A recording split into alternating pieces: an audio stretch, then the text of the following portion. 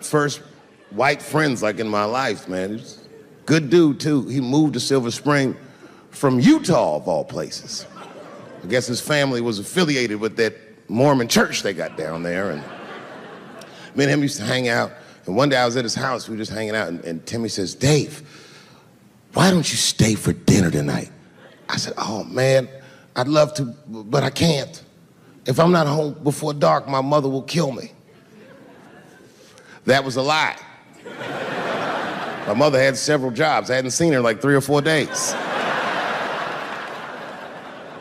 And the only reason I lied to Timmy was because at that point in my life, it was my experience that white dinner wasn't delicious.